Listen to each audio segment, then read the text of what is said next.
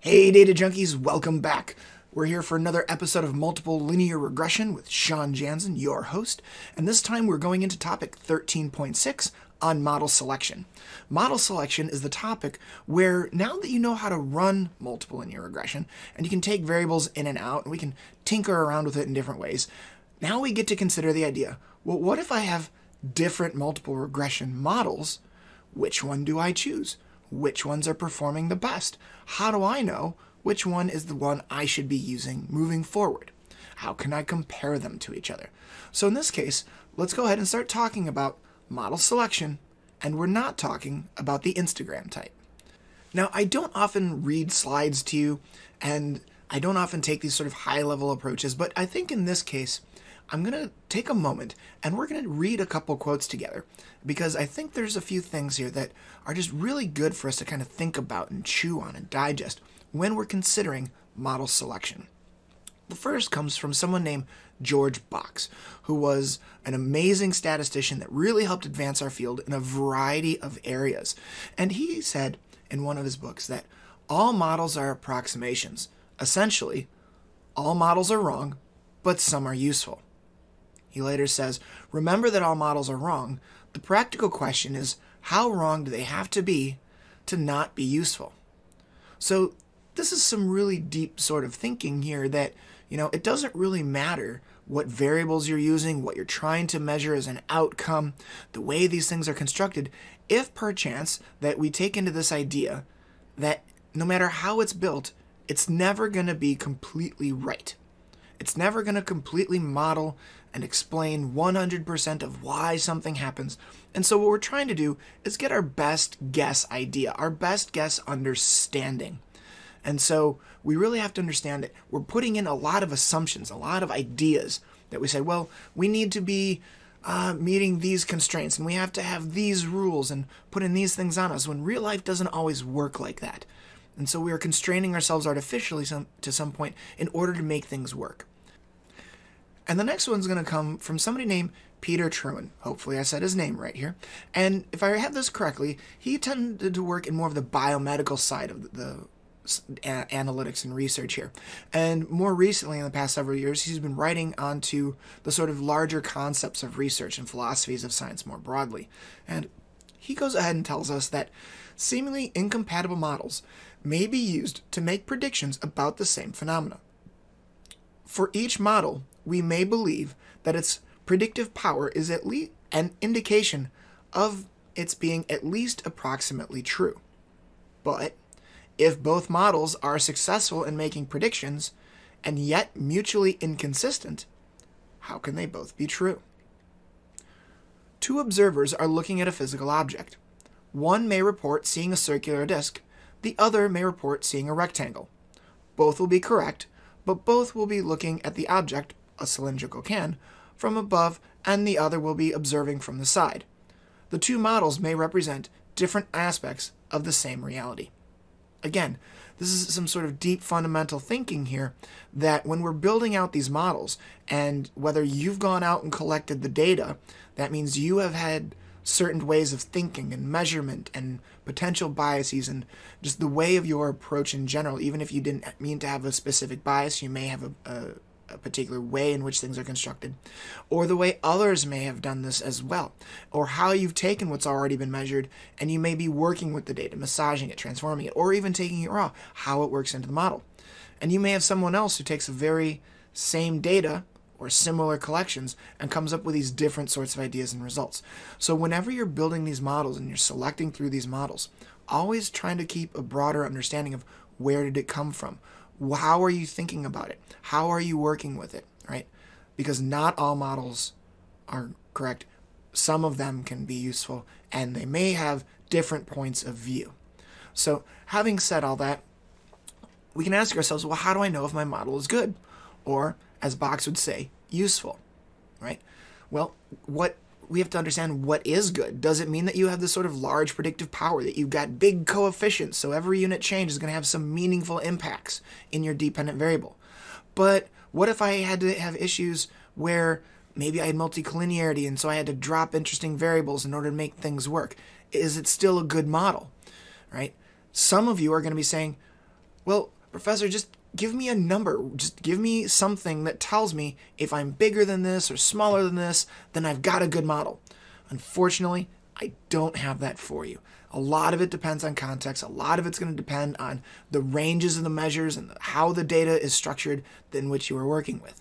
And so we need to take these on a case-by-case basis. Now, we start with the assumptions. That is the fundamental level.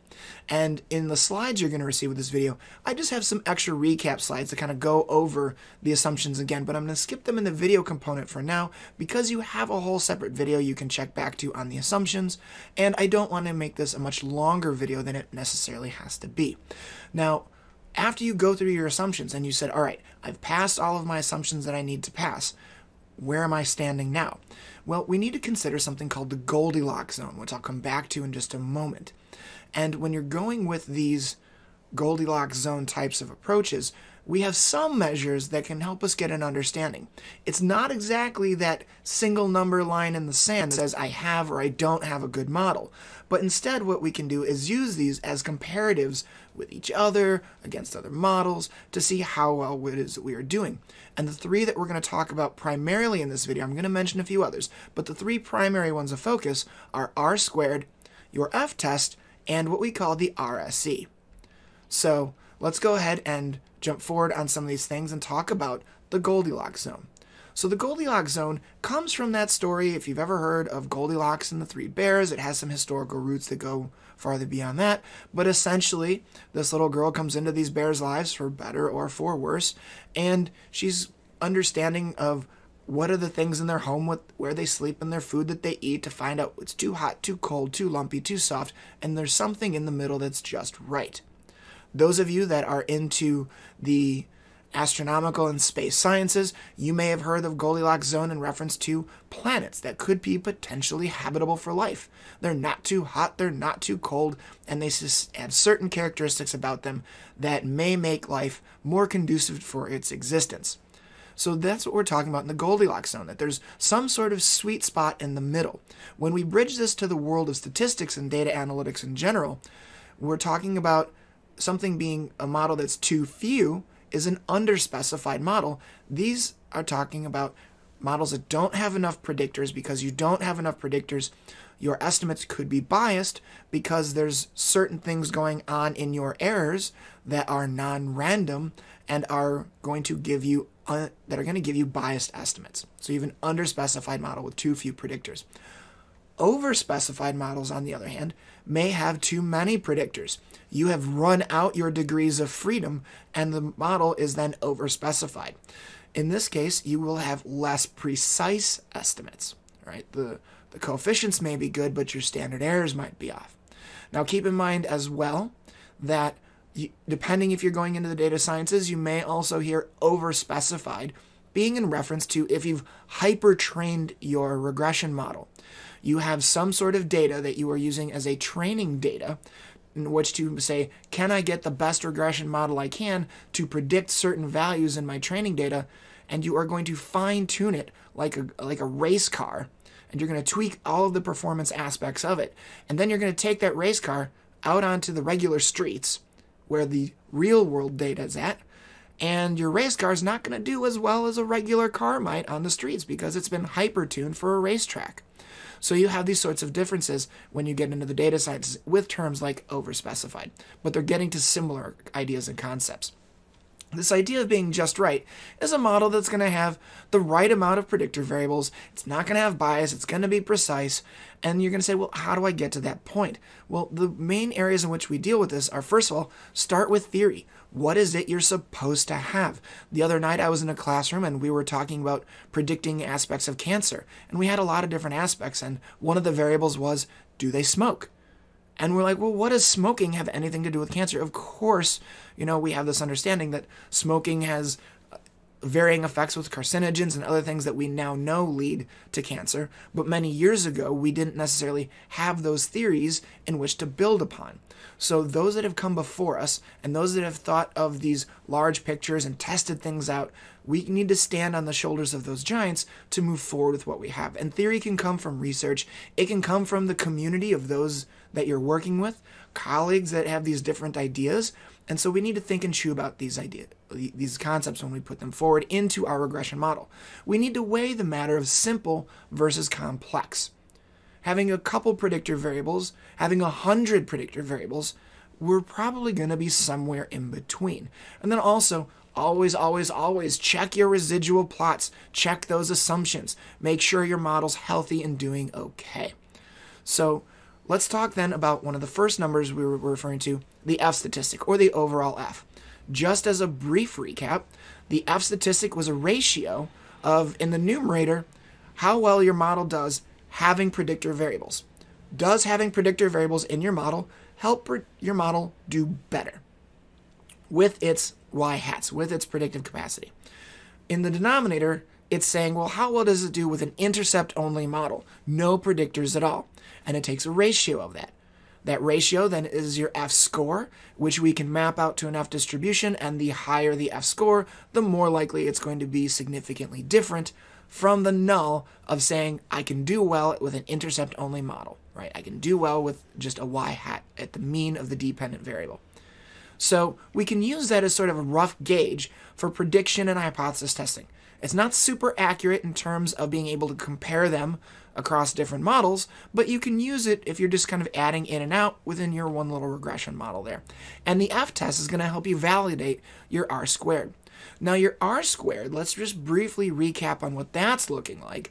So the R-squared is the difference of the improvement in your model. What we're talking about is how much of the variance of your dependent variable is accounted for, explained by your independent variables, right? So how much work are your independent variables doing to help understand the variation in R-squared? Asterisk and footnote that we're always talking about how much this is being a shared variance. It's not necessarily causal variance here. Just anecdote here. So when we're dealing with R-squared, it's the amount of the variation in the numerator that is being accounted for, being divided by a denominator of how much total variance you have, and that's your R-squared. All right. Now R-squared, it has some benefits, it has some quirks. Let's talk about these. So R-squared, it's a fantastic number because as people, it's in a format we readily understand. It goes from 0 to 1, so we can talk about it as a proportion, or multiply it by 100 to get a percentage. We think very well in percentages. So it's easy also to generate mathematically in multiple linear regression. We can compare it against different models and say, how was your R-squared? How was your R-squared? Doing pretty good. Right? And we have this general understanding that the larger your R-squared goes, the better your model is doing at this idea of explained variation. So what's not to love? It sounds like we have a win-win scenario.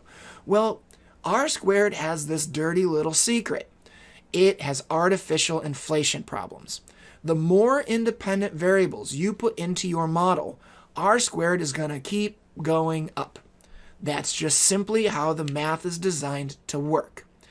Unfortunately, not every predictor variable you put into your model is going to be doing a good amount of work. Sometimes it could do very little, sometimes it could actually detract. So let's introduce R-squared's sibling here, adjusted R-squared. Now adjusted R-squared, the entire purpose for it is to counterbalance out R-squared and say, you know what, I understand you have this little issue with artificial inflation. Let me kind of step in and take care of that, okay? Let me mitigate this using a concept with degrees of freedom here.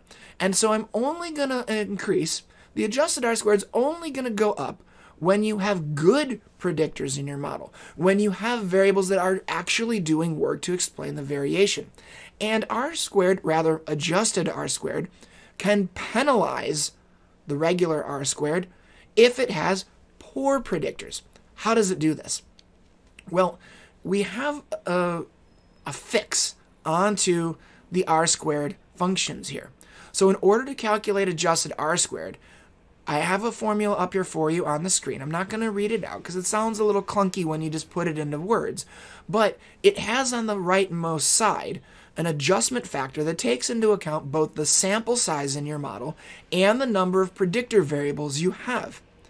And based on these two values, they are going to work against R-squared to adjust its actual value. Now, because it's going to go ahead and adjust this based on the number of predictor values, then we need to say, well, which one do I use, r squared or adjusted r squared? Well, adjusted's going to be the way to go because it's already countermanding this balance. Now, if you happen to have situations in which all of the predictors you have, they're good predictors, they're not slouchful, hanging on your couch, bad predictors that are going to lower your r squared, then yeah, you can go ahead and reference the multiple because adjusted and multiple should be equivalent to each other. There shouldn't be much difference between them. But if there is difference, adjusted is going to be the way to go with this, okay? Now, when you're talking about adjusted r squared, it's good about talking about your model overall, how well you can fit your prediction as the overall, but what about the relationships between your variables as well? So let's bring another contender into the ring. We have F, we have R, in comes RSE. RSE stands for Residual Standard Error. And the purpose of residual standard error, the functional definition, if you will, is it is the standard deviation of our residuals. The residuals are that unexplained variance, that unexplained amount of error, the things that we haven't been able to account for in the model. And this is the standard deviation of it. And I said in this course, we're not going to exactly quantify the errors. We could, but we're not. And from those, the RSE tells us the standard deviation of that number we haven't computed. Now, because RSE is a standard deviation of this metric here, it also serves as a goodness of fit. And because it's working as this goodness of fit, we're going to say that the smaller your standard deviations, the better your model's doing. Keep in mind what standard deviations are doing. We have these curves. You can think you've got this sort of, peaked curve here. And when standard deviation is big, your curves are wider and flatter. And when standard deviation is smaller, your curves are taller and thinner, right? And you still have the same percentage of 95, 68, 99% inside those, or underneath those curves rather, according to the empirical rule. But when their standard deviations are smaller, and therefore your distributions of them are more thin and tall, then that 68, 95, 99% of where you have +1, +2, +3, etc. standard deviations, then you're going to have them closer to zero. Closer to zero means that they're going to be closer towards that regression line where there was a zero residual. So you're going to be having a better fit model. Now, taking a brief look at just a regression output here in R. In this case, the screenshot you're looking at happens to be using the FIFA data set where we are predicting some footballers' rating, how well they perform in the leagues. And we have 4 predictor variables here. And note down in the bottom section where your model information is at, we have residual standard error. And in residual standard error, that's what we're talking about. That's the RSE. It's been there all along. I just didn't tell you about it. Surprise. So, in this particular case, we have an RSE of 5.37. 5.37 is the standard deviation of our residuals. All right. Now, we can go ahead and if we run this model again, and let's say we add in another variable, the RSE is going to change. It could go up, it could stay the same, or it could go down. We want it to go down if our model is improving. So if you want to use this as a model selection criteria, lower RSEs are better. Now keep in mind, we can compare this when we are doing these sorts of put in some predictors, take out some predictors, check our models against each other. We can't use this to compare, let's say, this model where we're looking at FIFA ratings and another model, maybe where we're looking at FIFA kicking ability, or even some completely different where we're looking at spending on sciences or something, right? Because the values in which that are going to be measured on these dependent variables that are generating our residuals could be on completely different scales, and therefore the standard deviation values that they're coming from are going to be completely different from each other, okay?